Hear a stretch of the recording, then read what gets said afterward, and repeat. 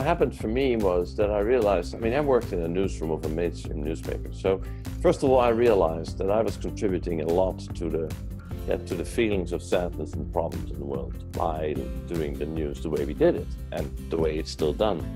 I mean, I'm not even talking the fake news initiatives that we now are dealing with, but even if we take the respected news media, they will focus 90% on what's going wrong, and that has an impact.